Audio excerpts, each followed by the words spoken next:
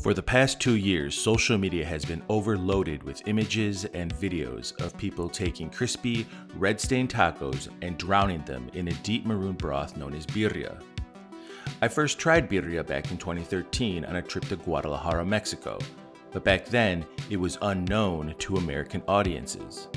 Today, a birria fandom uses this stew as the foundation for an even greater achievement, the birria taco. But how did this happen? How did birria earn American food stardom? Well, I'm about to tell you.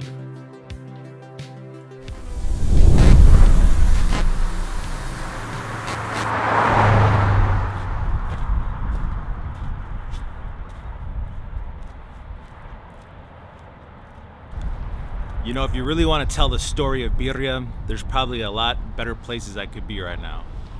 Los Angeles, somewhere in Texas, Dallas, Houston, Austin, maybe Mexico, Guadalajara. But no, I'm here in Wisconsin. And the fact that you can find birria here in my home state in the middle of February, and I'm standing freezing my ass off, just goes to show you how big birria's popularity has become.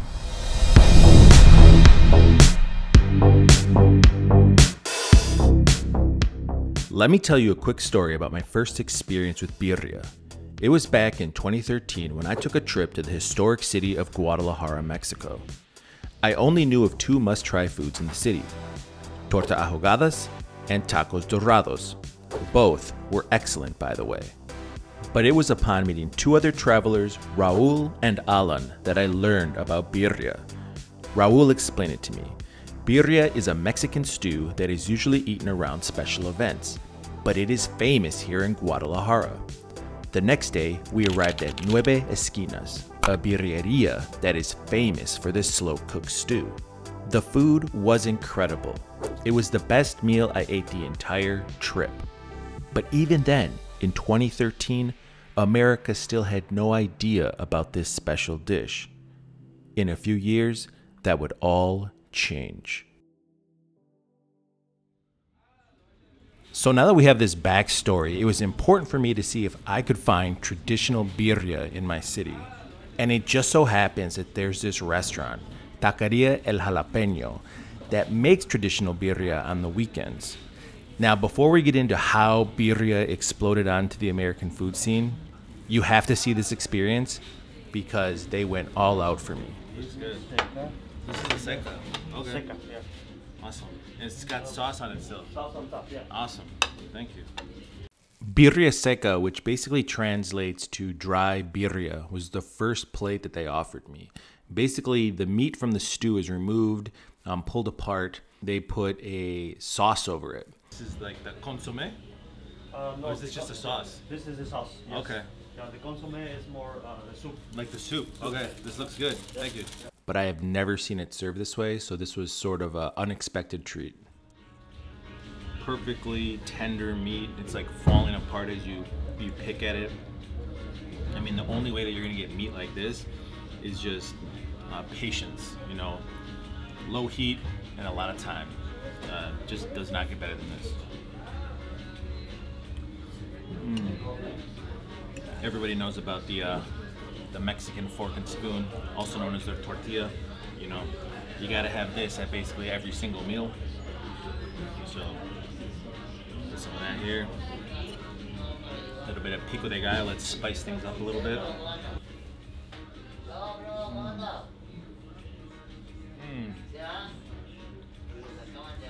Don't be jealous you're not here, but this is some good stuff, you know? I picked the right place to get this birria. So we're gonna go into round 2, which is the caldo. It's the classic traditional stew. You know, if you grew up in Mexico, or you live there at any point, it's probably what you're most used to, is the birria stew.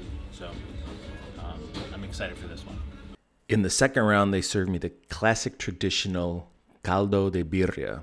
It gets its deep red color from dried guajillo chilies and is served with onions, cilantro, and then chile de árbol if you want to spice things up. So this is it. This is the classic birria. This is the traditional stew that most people come with. I mean, look at this, man. Like, goodness. And then of course we have the garnishes. So you got onion and cilantro. And then if you really want to spice it up, we got the chile de árbol.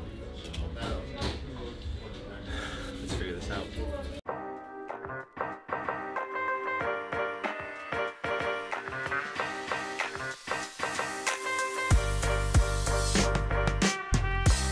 Chile de árbol is it's kind of a secret pepper. It doesn't have the same sort of popularity as like the jalapeno or the habanero. Definitely holds its own.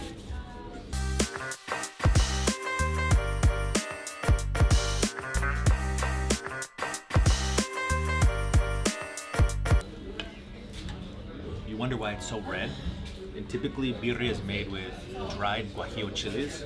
So that's really what gives it its color. The water just soaks up the color. It's almost stained, like a stained blood red. It's delicious.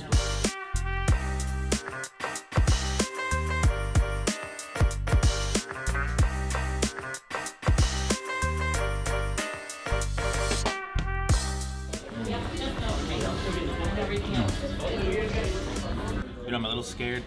Think about the big soup companies like Progresso or Campbell's, and they know that birria is just growing in popularity. You know, this is not a soup that you can eat out of a can. This is not an instant soup. The minute I see this on a shelf in a grocery store, all bets are off. You know, you ruin the experience for everybody, and this is how you're supposed to have it, right here, like this. My mom always said not to do this.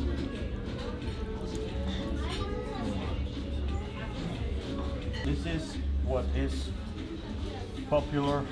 If I say right now in YouTube, Yeah. Facebook, this is what people is asking. Okay. We don't do this because, like I say, it takes too long. So I want to stop this video because there they are, the famous red stain tacos that we see all over the internet. However, my waiter Enrique wanted to let you guys know that these unfortunately are not on the menu.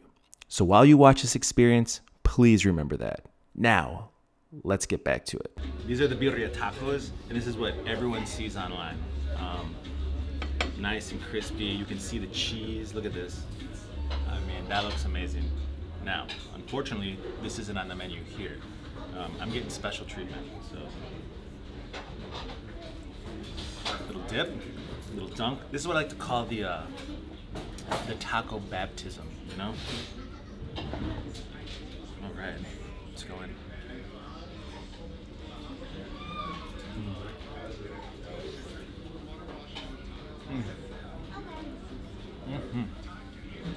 Oh yeah.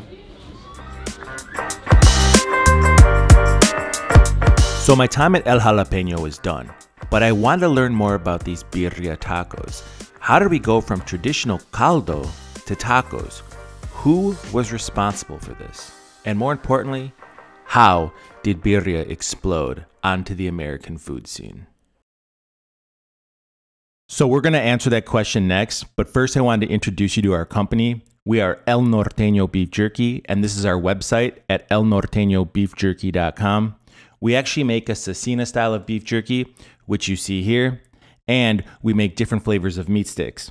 We also recently came out with a new line of chicharrones. They're not on the site yet, but they do exist. I have a bag here. But first, I just want to thank you so much for making it this far in the video. And if you do decide to try our products, we really appreciate the support. If you use the coupon code JustGoBrandon, we'll give you an extra 10% off. But now let's get into how birria exploded on the American food scene. To continue that story, there's a few names you need to know. Teddy Vasquez and Omar and Oscar Gonzalez. The story of birria's rise seems to begin in Los Angeles around the year 2015. At this time, food trucks serving up the Mexican stew started popping up around LA's streets.